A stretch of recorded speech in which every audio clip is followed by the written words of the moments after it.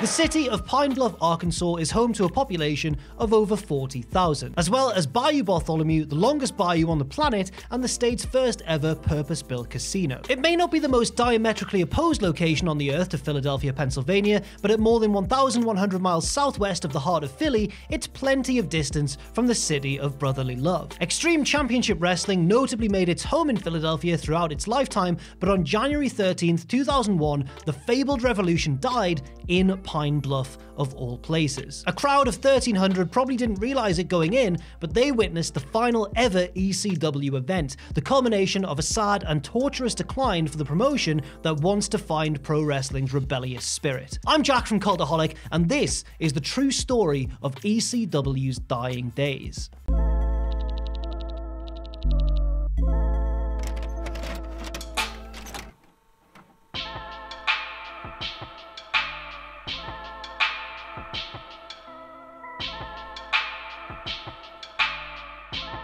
For as many words have been uttered about the gritty ECW vibe, its industrial influence, and its devoted cult-like audience that merrily bathed in all things extreme, just as many have been said of its shortcomings. Chiefly, as a business, ECW found itself continually stuck in a precarious no-man's land. Never a major money earner on its best day, Paul Heyman's organization experienced financial difficulties throughout its lifetime. While they grew respectively enough from their bingo hall roots into a company that ran decently sized civic centers and auditoriums, there was a clear ceiling above their heads, perhaps due in part to the un-advertiser-friendly product that ECW churned out. Additionally, with their limited resources, Heyman also had to shell money out to compete with the big boys, monetarily placating quality talents that might be inclined to find better deals for themselves elsewhere. Popular as they were, ECW was a small fish in a big pond. As Heyman himself summarized in a quote from the promotion's dying days, ECW was too big to be small time, but too small to be big time. Even while they were finalizing a deal to bring their wares onto national cable channel TNN in the summer of 1999, ECW was believed to be in serious financial peril. And despite gaining a major TV foothold, ECW apparently still had to foot the bill for production costs for the program, worth an estimated $25,000 per week, according to the Wrestling Observer newsletter. To make matters more difficult, their relationship with TNN was a highly contentious one. And as noted, they weren't entering into the co-op at their absolute strongest time.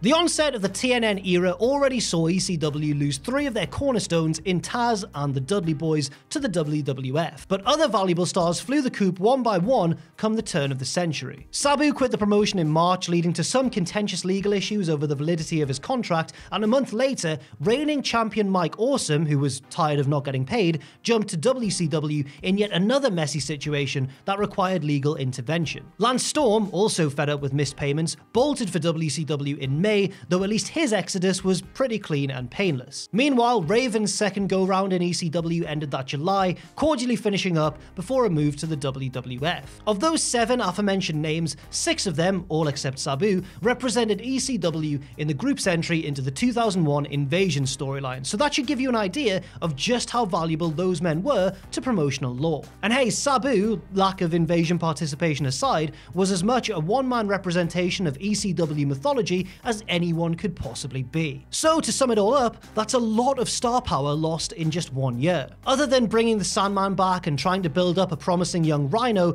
there wasn't much on the acquisitional counterbalance that seemed to hold clear main event potential. But lost talents can be a drop in the bucket compared to losing your national TV outlet. After a mere 13.5 months on the air, ECW and TNN's partnership came to an end. Not that the cancellation of ECW on TNN was a sudden development. In the year plus that the show aired, there always seemed to be issues between the two sides. Whether it was TNN wanting to tone down the extremeness of the product, or Heyman feeling that TNN and parent company Viacom were doing the bare bones minimum to promote the 1-hour Friday night show. There was also that charming anti-TNN rant that Heyman spewed during a June 2000 episode, which the network aired with the verbiage bleeped out. TNN also ran a crawl that spoke condescendingly of Heyman and his mental state. If anything, Viacom seemed to be a little more starstruck by WWF and and its main property, Raw is War. In the June of 2000, Viacom won the broadcast rights to Raw and WWF's other USA Network programs to begin airing on TNN in the autumn. Friday, September 22nd looked to be the final episode of ECW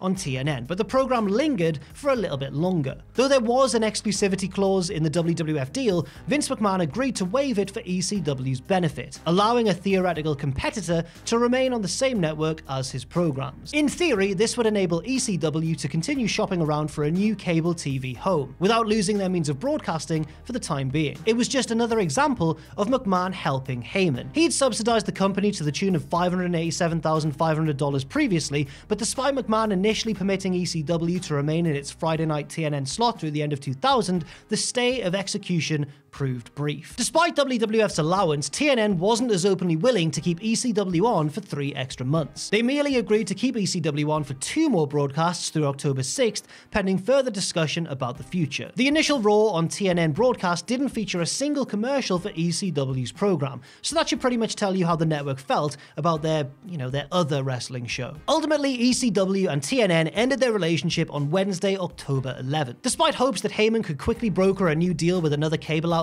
say the now wrestling-free USA Network, nothing actually materialized. Throughout the years, rumors have persisted that Heyman no-showed a spate of events around this time, due to being out in Los Angeles, reportedly trying to get a new TV deal. Stories had it that Heyman was meeting with representatives from the USA Network and FX, but some ECW alumni have made an interesting claim. A few outspoken talents, including New Jack and C.W. Anderson, have publicly said that Heyman was actually filming scenes for the remake of Rollerball rather than actively trying to save ECW. Heyman contradicted these claims when Anderson made them in 2017, saying that he didn't film his scenes in Los Angeles, but rather in Yonkers, New York, and not until 2001, after ECW's death. IMDb lists Yonkers among its filming locations, which does support Heyman's explanation. However, it also lists the production dates for the movie as stretching from July to November of 2000, which doesn't support Heyman's offered time frame. However, the movie did undergo reshoots in the summer of 2001, which IMDb doesn't list, after a test screening of Rollerball went very poorly, not that the finished product was that good anyway. Whichever version of events is true, it doesn't really matter. ECW lost their national TV deal regardless. All ECW had going for them on a national stage, besides now monthly pay-per-views, were its lesser distributed syndicated show, Hardcore TV, and a relationship with the music-centric USA Network show, FarmClub.com, which failed to help land ECW anything further on the channel. The only other option appeared to be Fox Sports Net, but it wasn't a financially viable one. At this point, ECW could ill afford to involve themselves with guaranteed money losers, because they were already losing plenty. Video game publisher Acclaim, the driving force behind 2 poorly received ECW titles, sunk $350,000 into the company earlier in 2000 to help cover payroll, but it was quickly becoming a fire that available means couldn't put out. By September, reports indicated that wrestlers were 4 weeks behind in pay. After a TV taping that month in Ontario, the wrestlers weren't paid and were instead informed that their checks would be FedExed to them later in the week after the currency was converted. As Dave Meltzer wrote, that promise was not followed up on. To make matters even worse, live events in Nebraska and Iowa scheduled for mid-September were cancelled. October was spent trying to play catch-up on pay, as by mid-month ECW had gotten down to just 2 weeks behind on checks. Heyman even supposedly balked at hiring recent free agent Juventud Guerrera, partially because bringing in a pricey name while others were still owed money probably wouldn't have been that good for morale. But one name who did show up for an unexpected cup of coffee was a pretty big star in his own right, Scott Hall. He worked a pair of events in New York State in November, but never officially appeared on ECW's syndicated television, despite the company incessantly plugging the news of his arrival throughout the hour-long show. The story going around was that Hall agreed to work the shows for free, which the locker room apparently didn't believe. Some viewed it as Heyman bringing in an outsider, which is literal in more than one sense, during a period where the regulars weren't being consistently paid, while trying to assure those talents that he was being sympathetic to their lack of income. While those New York shows went on as planned, cancellations elsewhere only continued. Events in Camden, New Jersey and Bethlehem, Pennsylvania at the end of October were pulled from the schedule. Still, ECW trucked along, but they had to do so without their top star, Rob Van Dam. After working TV tapings through the first week of October, the 29-year-old former TV champion went off to Thailand to film the action movie Black Mask 2. He ended up missing shows in the state of Michigan, including his long-stated hometown of Battle Creek. There was more than just filming keeping RVD out of the ring.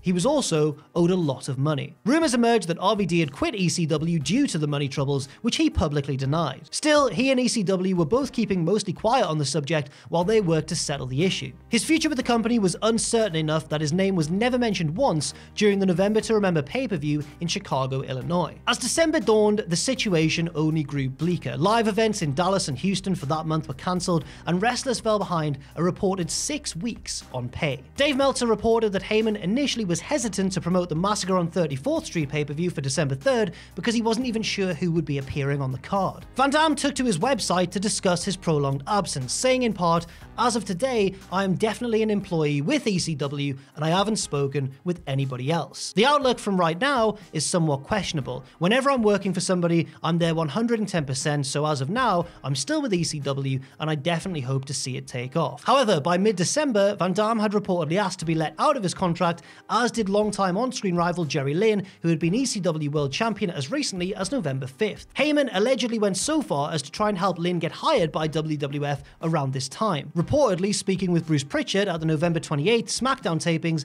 in Lynn's native of Minneapolis. One veteran ECW star that did leave was New Jack, an ECW mainstay since 1995. He last wrestled in a dark match at the December pay-per-view before parting with Heyman at an event in Queens, New York 2 weeks later. That Queens show on December 15th at the Elks Lodge, which ECW fans know best as the Madhouse of Extreme, was a historic one. Bubba Ray and Devon Dudley were on loan from WWF for one night to team with Tommy Dreamer in a 6-man tag. Meanwhile, fellow WWF star Taz briefly re-emerged to share the ring with two of his pupils, reigning tag team champions Danny Doring and Roadkill. In yet another ominous sign, while the venue did sell out to its seating capacity of 800 patrons, there was none of the standing room overflow of years past. Tickets being priced up at $40 to $60 may have played a part. 8 nights later, the company ran for the final time at the ECW Arena in Philadelphia. Just like with Queens, the seats were filled, but there was none of the standing room excess of a promotion that was running hot. This was the final card before the Guilty as Charged pay-per-view on January 7th, and very little about that pay-per-view card was known, even coming out of the arena show. Somewhere in this time frame, Heyman reportedly reached out to Smashing Pumpkins frontman and noted wrestling fan and current NWA owner Billy Corgan. Rumors have persisted over the years that Corgan was close to buying ECW from Heyman, but his recollection was a little different. Corgan claims that Heyman offered him a 10% stake for $1 million. The problem was that Corgan knew many of the wrestlers on a personal level and understood that many of them were owed substantial amounts of money. He reasoned that this million was just going to be used to cover payroll and other costs for only a little while. Knowing that this offer had little long-term viability, Corgan passed. As the calendar flipped to 2001, Heyman entertained the idea of selling. He said that in order for him to part with ECW, the buyer would have to assure major cable TV and pay off all debts. As Heyman contemplated a likely end, the TV situation went completely limp. The New York-based MSG network stopped carrying ECW Hardcore TV, while the Philadelphia syndicate began running the same December episode on a weekly loop, having not received any new tapes from the company. By the time of the January 7th pay-per-view in New York, even the more optimistic of the ECW bunch was starting to lose their faith. While talent did receive a portion of their owed money at the event, many were still 7 weeks behind on pay. The loss of their New York TV outlet only fragmented the already dwindling morale. Jerry Lynn didn't even bring his wrestling gear to the event, being in almost no mood to wrestle. He only did when he coerced Heyman into paying him up front for that night, and ended up wrestling in generic black trunks provided by another wrestler, which he had to hold up with electrical tape due to a difference in waist size. His opponent was RVD, flown in as the payoff to a promised surprise. Said surprise had been advertised as something truly monumental, leading hopeful fans to believe it would be the announcement of a new TV deal, or perhaps the sale of the company to someone with deeper pockets. It took a lot for an ECW fan to be even slightly underwhelmed at the sight of the whole effing show, but 2001 was a pretty dark time, and RVD probably was an underwhelming surprise. In a true sign of the times, when TV champion Rhino issued an impromptu challenge to the new world champion Sandman, he disavowed his own title, pointing out that in his words, "This effing poor ass company don't even have TV." By the time ECW rolled into their final ever 2 shows, there was no TV champion, nor was there a physical belt, because someone reportedly stole the belt at the Queen's card in December, and it hadn't been seen since. Although television was functionally a dead issue for ECW, they still taped TV on Friday in Poplar Bluff, Missouri, Missouri one day before another planned event in Pine Bluff, Arkansas. Many notable talents that did not attend included RVD, Lynn, Kid Cash, Mikey Whipwreck, Balls Mahoney, Dawn Marie, and tag team champion Roadkill. Also absent was recent world champion Steve Corino, reportedly due to a dispute with Heyman between the pay-per-view and then, but that is one that Heyman denies. Reportedly, some of the heat stemmed from Corino refusing to blade during his match after learning what he was going to be paid. All in all, only 15 of the 28 wrestlers who worked the Sunday pay-per-view were there at those two events. Not even Heyman was in attendance. Super Crazy and Yoshihiro Tajiri were both going to skip out, but were talked into appearing by promoter Victor Quinones. He reasoned that things were tough for Heyman and they should show their support for him because Heyman was the one who had made them stars in America. Tommy Dreamer ended up filling in for Roadkill as Doring's tag team championship partner on the Saturday show, while Nova, the future Simon Dean, did so on the Friday. The 8,500-seat Pine Bluff Convention Center played host to just 1,300 fans on that fateful Saturday night. With no more shows on the horizon, it was dawning upon everyone present that, barring a genuine miracle, this was the end. The event itself was ECW enough. Super Crazy beat Tajiri, Dreamer and Doring retained the tag team belts over the FBI,